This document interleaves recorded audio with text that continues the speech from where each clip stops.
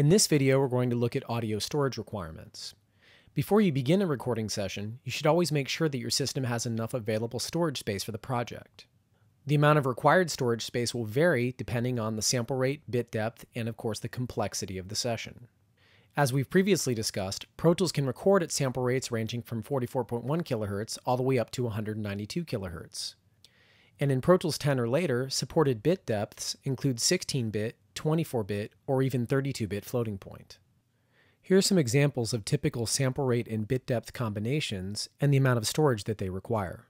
As you can see, increasing either the sample rate or the bit depth will increase the amount of required disk space for each audio file. Be sure to keep this in mind when deciding the ideal sample rate and bit depth for your project. It's a great idea to use the disk space window in Pro Tools to keep track of the amount of storage space you've used and how much is remaining. You can access this window by going to the Window menu and choosing Disk Space. In the Disk Space window, you can see the names of my mounted volumes, the total size of the volume, how much space is available for recording, and the percentage that represents.